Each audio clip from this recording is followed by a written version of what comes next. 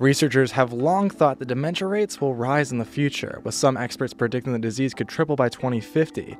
But a new study says two things may lower your risk: staying in school and having a healthy heart. Researchers in Boston and France examined over 5,000 people during 4 different time periods, the first starting in 1977 and the last ending in 2008. Over the course of the decades studied, the rate of participants who finished high school increased and cardiovascular health improved, while the rate of dementia fell. The average age for when dementia was diagnosed also increased, from 80 at the beginning of the study to 85 at the end, and the overall prevalence of the disease dropped by 44%.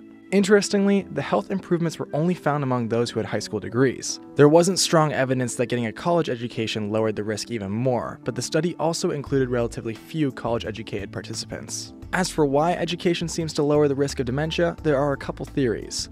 One is education creates more connections in the brain. Another is it leads to higher incomes, which allows for access to better nutrition. Combating the condition could prove less expensive than previously thought, as the enforcement of mandatory high school attendance has gotten stronger over time. The researchers say the sheer number of dementia cases will increase for at least a while, though, because much of the baby boomer generation has yet to reach the average diagnostic age. For Newsy, I'm Ryan Beek.